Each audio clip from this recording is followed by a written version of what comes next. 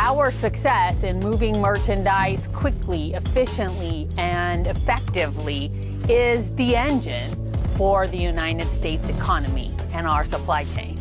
We can't afford supply chain disruptions for essential merchandise. We need to know what's coming as early as possible so it's not stuck on the dock. And also, we have a high degree of certainty that merchandise with forced labor is not entering the United States. It really is about origination of products and origination of raw materials, and doing that in a safe and fair trade manner all the way through the chain.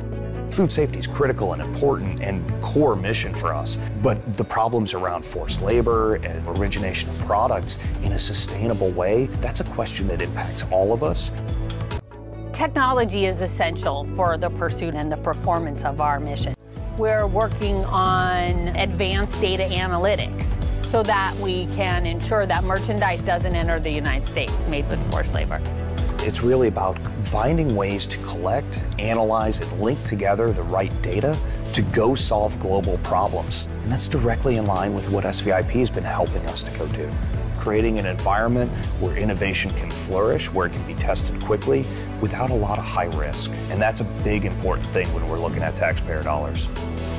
CBP has transformed into a forward-looking, innovative, problem-solving organization with the goal to accomplish that mission and to secure the homeland.